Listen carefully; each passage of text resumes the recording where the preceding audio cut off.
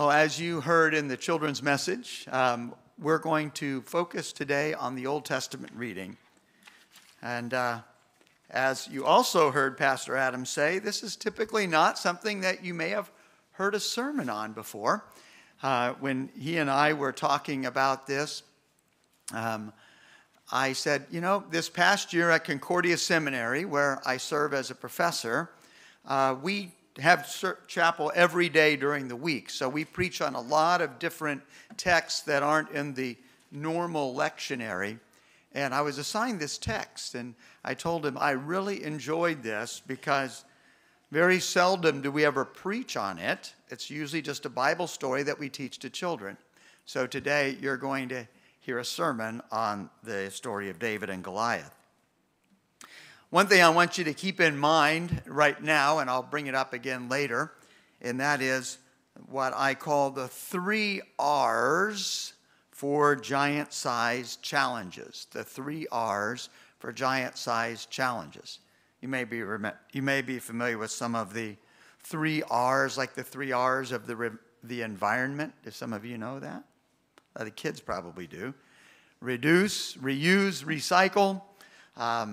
Or the 3 R's as we're looking towards the school year of education, reading, writing, arithmetic, which I never quite understood because we can't spell right there, but the reading, writing, arithmetic. Well, the 3 R's for giant-sized challenges, which I'll unpack later, are remember, rest, and respond. Remember, rest, and respond. It was fun listening to a children's message on David versus Goliath, and Pastor Adam does a very good job of that. I liked his emphasis on God is giving you a task to do in daily life, which you're able to do, prayerfully with his help in faith. We know, of course, children don't always obey their parents. No stories here, but acting in faith, they are able to do that, as we know to be the case. We're able to clean our room. We're able to even clean out the litter box, those kinds of things. Well, when I was first learning the story of David and Goliath, I thought David was being called to do something that was miraculous, that he had to have superpowers to do it. It's this little young man, David, versus this giant named Goliath. And in popular thinking, that's the way most people think about David versus Goliath, is this superhero, this greatest of all underdog victories. Well, be open to thinking a little differently about that today. One thing that I recall when I first heard that story is that is great, that's very interesting, I like it, but I can't really follow David's example. It would be like telling me to jump up on the house, as we heard in the children's message today. But as you dig deeper into this text, I think you might find it says something just a little bit different, that through faith in Christ, you can really apply in your own life in facing giant-sized challenges, or what seem to be giant-sized challenges. I have those in my life, and I know that you have them in yours. Not because I know each of your stories, but I know what it's like to be a sinner in this fallen world and facing the challenges that we have. Well, I said we're going to take a closer look at this story, so that's what we'll do. And you're able, if you want to, you can follow along in the bulletin, but I'm going to summarize it as we heard. It's a pretty lengthy text. So what was going on is that you had the Israelites, the people of Israel, and one of their arch enemies, the Philistines, that were engaged in a battle.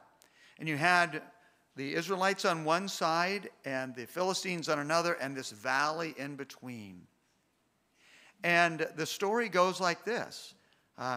Goliath, this giant-sized man, this great warrior of the Philistines, comes and stands in the middle of this valley, and he shouts up to the Israelites on the other side, those who came to do battle. And he gives them threats that, we're going to defeat you, but he gives them an option. He says, you could send somebody down here to fight me, and if that person wins, essentially you win and we become your servants. But if I defeat him, then you all become our servants. Well, you heard the response of the Israelite warriors and their king Saul, and that was, we want nothing to do with this guy.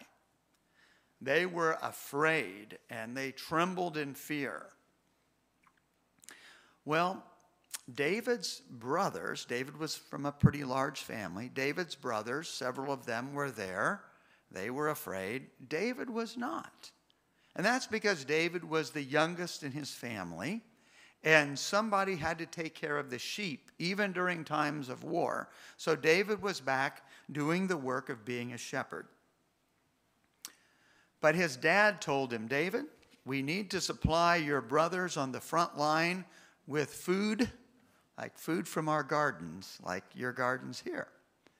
We need to provide them with bread. We need to provide them with those things that they need. And so take these to your brothers, and David does. Now, we don't hear about that, and that was not in what we read today, but that's going on there. And so that's how David gets to the battle lines, and he is bringing them food. While he's there, Goliath is up, which he does every morning, up there doing his thing, giving threats to the people of Israel, issuing challenges to them that if they send somebody down to fight him, then we'll see how it turns out, and nobody wants to do it. David overhears this. And David is not afraid. That's interesting, isn't it? David is not afraid. So David, hearing this, he thinks he can take this giant. He thinks this is a task he can handle. He desires to respond, and he starts talking about this.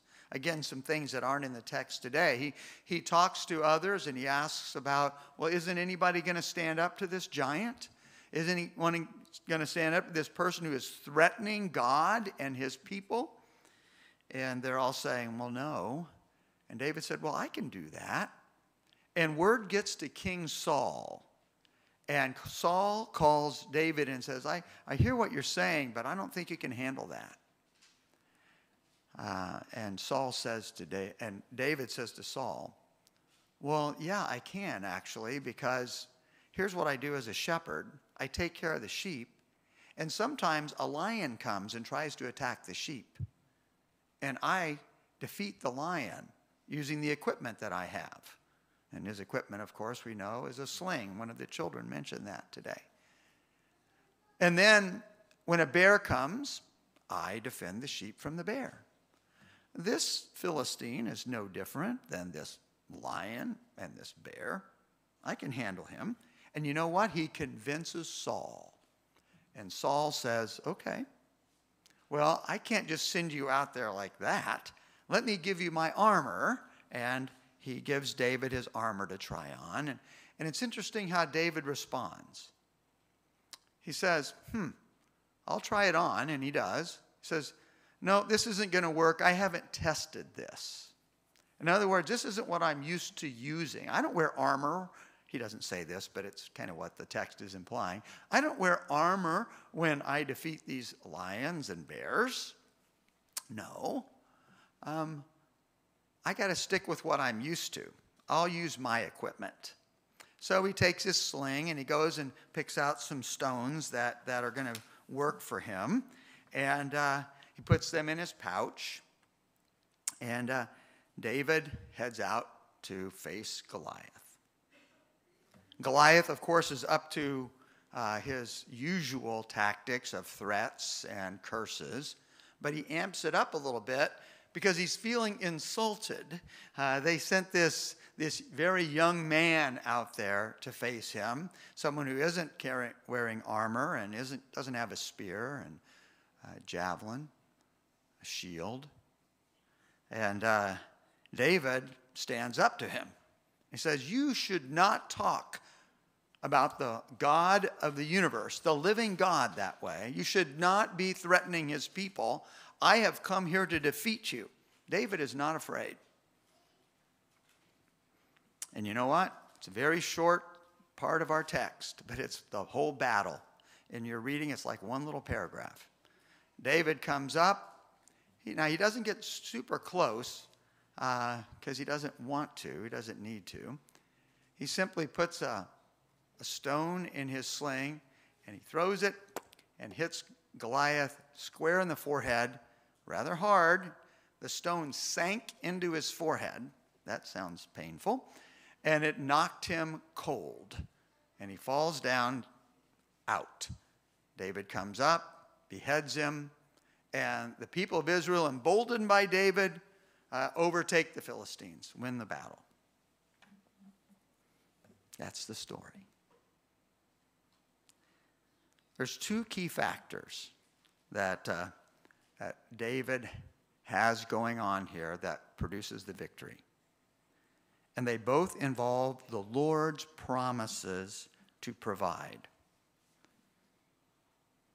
The first was God promised to his people Israel that he would never leave them nor forsake them. So no matter what they face, even if they are impossible tasks, God's going to provide in this life, and if not now the way we want him to, in the life to come. And David, when he was just a young man, was chosen to be the successor of King Saul. That was not announced publicly or anything at this point, but it had already happened before this encounter. And perhaps you remember that story when the prophet Samuel goes to the house of Jesse, and they're trying to determine who is going to be anointed king, because God told Samuel that it would be from the sons of Jesse. And Jesse parades all these sons of his out there, except for David, who's out there again tending sheep. He's the youngest. And the Lord reveals to Samuel, nope, I'm not choosing any of these. He says, well, do you have another son? Yes.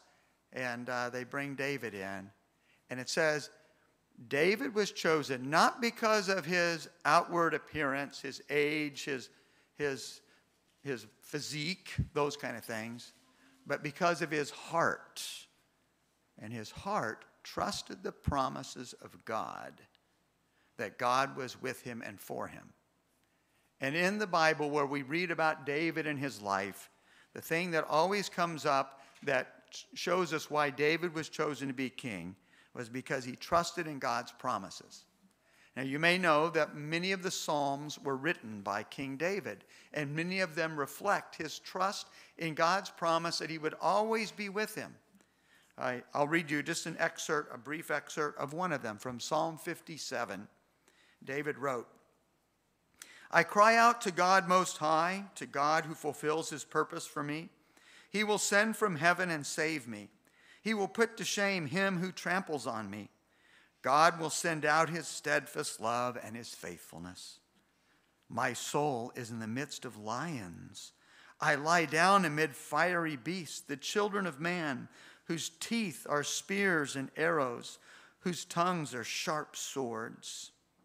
Be exalted, O God, above the heavens. Let your glory be over the earth. My heart is steadfast, O Lord. David trusted in God in the face of whatever was before him.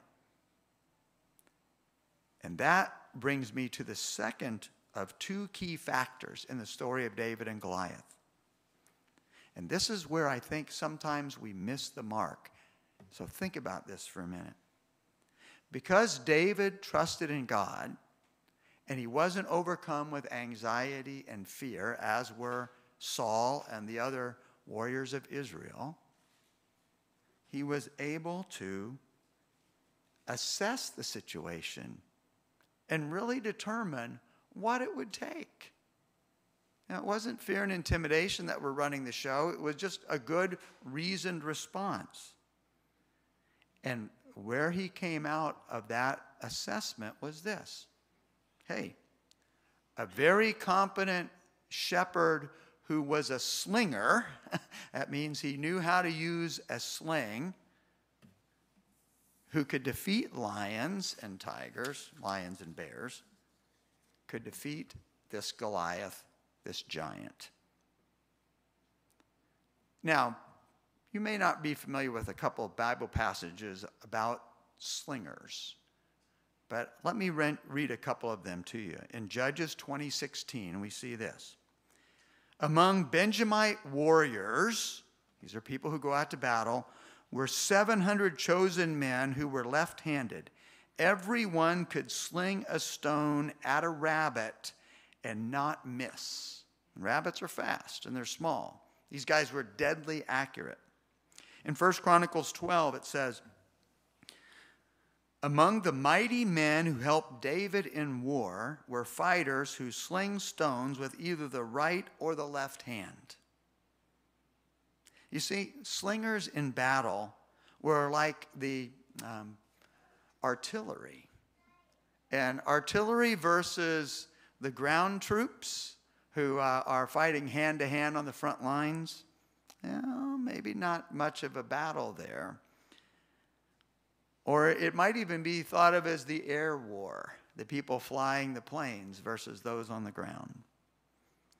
All David needed was an opening in Goliath's armor large enough for a stone to hit him in the head. Now, let me tell you about these stones. We know from ancient Near Eastern research. They were about the size of a baseball, and they weighed 3 times the size of a baseball, typically. And good slingers would throw them with their slings at over 100 miles an hour. That's what hit Goliath in the head. And all Goliath had was this very large spear that he would have to throw a great distance to hit David, who could simply step aside from that. That equipment that he had was made for somebody to come right up at him and basically be in close combat. David never needed to do that. All he needed was an opening the size of a stone to hit him in the head, which he obviously had.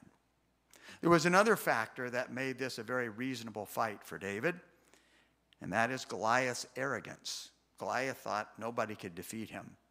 He was blinded by his own pride to David's ability to do what God had equipped him to do. So, the two factors. David trusted in God's promises, and so wasn't overcome by fear and anxiety. And secondly, he had skills and abilities that God could use for him to execute what God called him to do.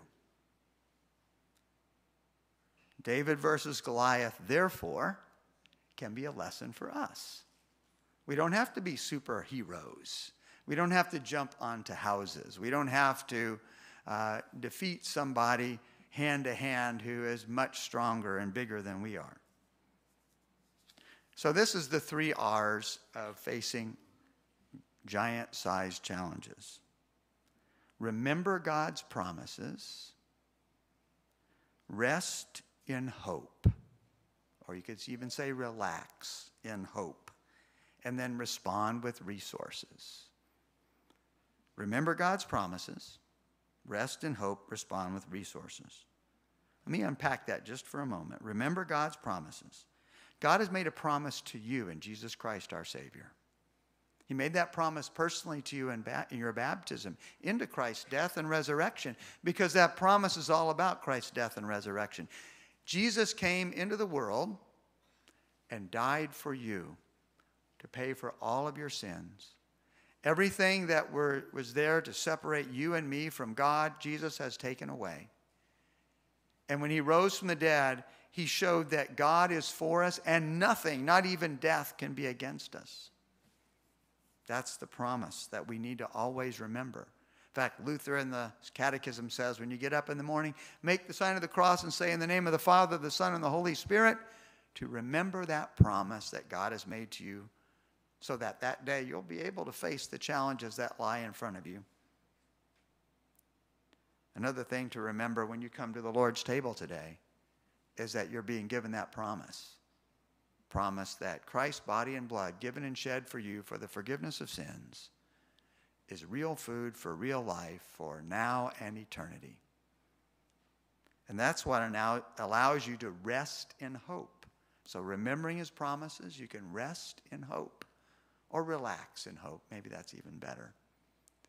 Knowing that God is relaxed with you, you can be relaxed with God. And in whatever you face, knowing that God Almighty is for you, nothing can be against you. That was the kind of confidence that David had. That's why David was chosen as king, because his heart trusted in God's promises and he rested in hope. That's what gives us the ability to deal with those struggles that at times might seem like giant-sized challenges. The devil will amp those up. He'll magnify those in our eyes until we remember God's promise to us and can rest in our hope and said, "Get behind me, Satan, I'm baptized." Helps us stay calm. And it helps us do what David did. He was able to assess the situation accurately. Now, David could have assessed the situation differently if it had been another warrior. Let's say he was called on to face 5 slingers from the Philistines. I don't think David would have responded the way that he did, because he would have assessed it differently. Different tactics would be needed. And not all challenges that we face are overcomable by us in this life, but we can still rest in hope in Christ, because we know that Christ has given us the promise that the ultimate victory is ours in whatever situation we face. But oftentimes we are. I would say more often than we think. And that's where we are able to respond with our resources. The things that God gives us to use, just as we heard in the children's message today. Encouraging children in faith to honor their father and their mother. Whether you're facing challenges that seem giant size regarding relationships, maybe it's finances, maybe health, and maybe it's just watching the news in this hopeless and hostile world. When you remember God's promises, rest in his hope, and then simply figure out how, assessing the situation, to respond to the resources that God has given you, many good things happen. Many good things happen as God calls us to serve. No superpowers needed, well, except one: faith, the gift of trusting in those promises that comes from the Holy Spirit. The gift of faith in those promises that give you the ability to respond, because it gives you that peace that surpasses all understanding, that keeps and guards your hearts and minds in Christ Jesus to do the work he calls you to do, and to life everlasting. Amen.